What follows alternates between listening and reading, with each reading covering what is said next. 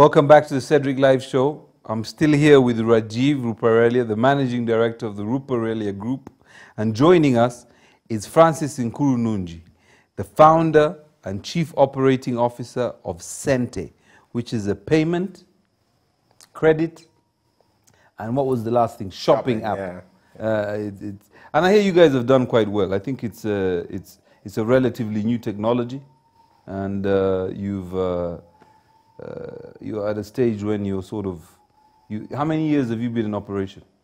Well, we've been around since about 2013. Yes. Through all that time, we were just busy grappling with the core of, of the whole platform and the technology to get it to the point at which we could be able to launch a consumer-ready app by 2017. And so all that groundwork led towards a consumer-facing mobile app. Yes. That was built to switch the typical Ugandan from the way we made payments. You remember, we'd have to line up in a bank to pay your utility bill, umeme, yaka. Yes. And the world was going to digital, and it was our opportunity to make Uganda go digital quickly. So we set up this mobile app that would enable you to, from the convenience of your home, pay any of the bills that you have, buy yourself airtime, be it in the middle of the night, be it in the morning. You wouldn't have to walk out and get mugged by a thug just trying to watch some TV. So we do support payments from all the vendors that you currently can pay for at a normal shop, which is DSTV, GoTV, airtime for MTN, Airtel, Africell, pretty much all of them.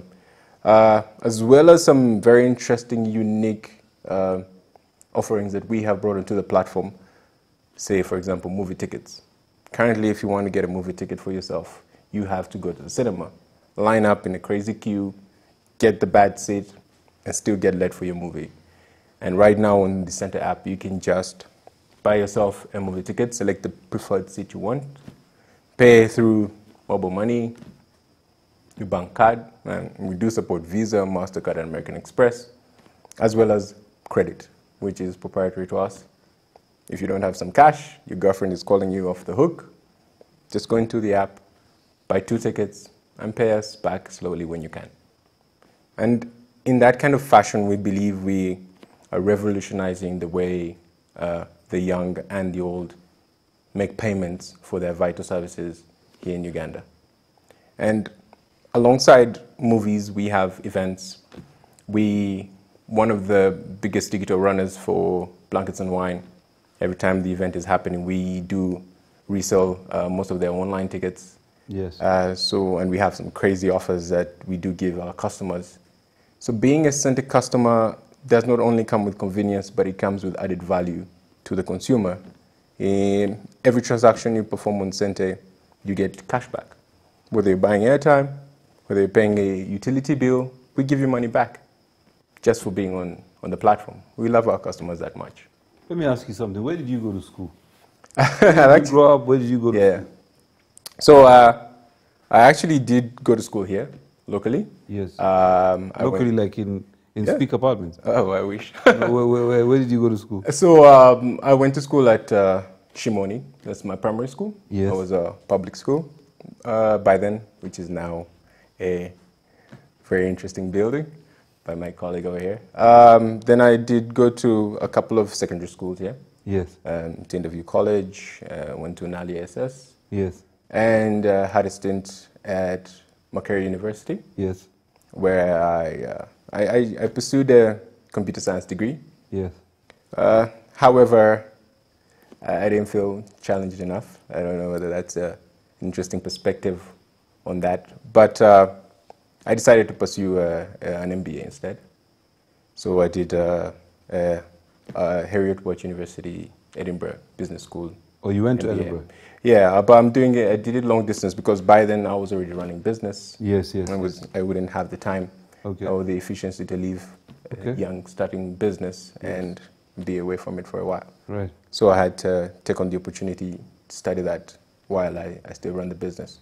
Yeah, because you founded Xente. I am one of the co-founders. We are about 4 co-founders of Okay. Xente. So it's an interesting story how we met.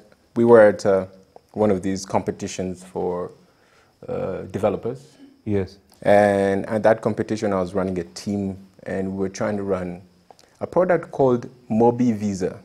Yes. MTN recently launched a product where you could, when you dial, you can use your mobile money to buy a Visa card, or a MasterCard actually, Yes. and pay for products online.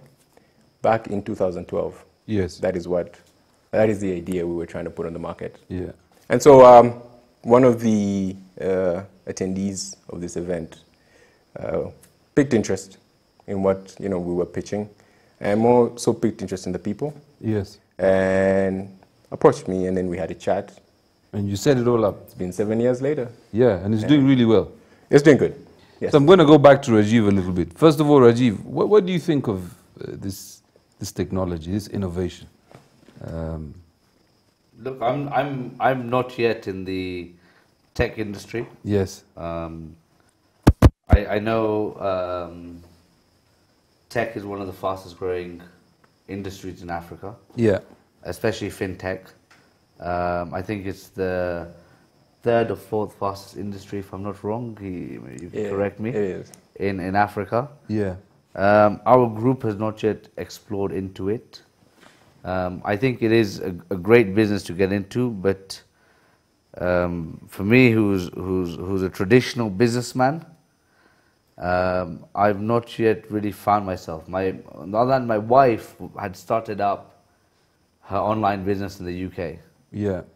She was setting up a boutique portal. Yes. Where she was trying to solve. In England, you have a lot of these old historical boutiques that are slowly dying because of the big corporates who are taking over the market. Yeah, the big brands, yeah. The big brands. But they are predominantly niche individuals with hand labor or specialized skills. These are your shoemakers, your watchmakers. Savile type people, yeah. Exactly. Yeah. But they're not marketing gurus, or they don't know how to expose their brand. Yeah. And what she was trying to do was to expose their brand to the online platform, Yeah. and try and promote their products and keep the value of their stories alive. So look, I know in America, I know in England, supermarkets are starting to slow down their sales. Yeah. You can talk about retailers complaining about the online sector dominating. Yeah. But I still think Africa has a long way to go, in my opinion. Yes. I think Africa, in any form or format, we're still behind, and we still have a lot of catching up to do. Yes.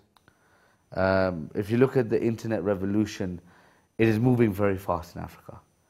Most people don't even know that the cost of a megabit in Uganda 10 years ago used to be $1,200. Yes. Okay? Today, even a megabit is about $150 to $140. Right. Today, you have people complaining about small costs when it even comes to downloading photos, videos on social media. Yes. So until, in my opinion again, until our basis infrastructure improves Yes. and the cost of data goes down, only then would we see a huge boom in the industry. Yeah. I think also we're not yet fully literate on the IT, fintech, retail sector. Still today, Ugandans are in a mentality where if you want to buy something, you have to go and you give cash and you take your product. Yes. It's very, very, very difficult to say, give me your money, and in 1 or 2 days, your product will come. Yes. In England, you have companies like Amazon who have Amazon Prime. Within 4 hours, they've done the delivery. Yeah. Again, we don't have the logistics set up in Uganda yet. To where do you that. get a 4-hour delivery from the point you order, the payment is received, and the good is delivered to you. Anywhere in the country. Exactly. Yes. And this comes down to the distribution centers. So now when we come back, when we come back, we're going to talk a bit more about how the Ruparelia Foundation has impacted education in this country and by extension, young innovators like my brother here. So we'll cut to commercial and we'll be back to discuss this.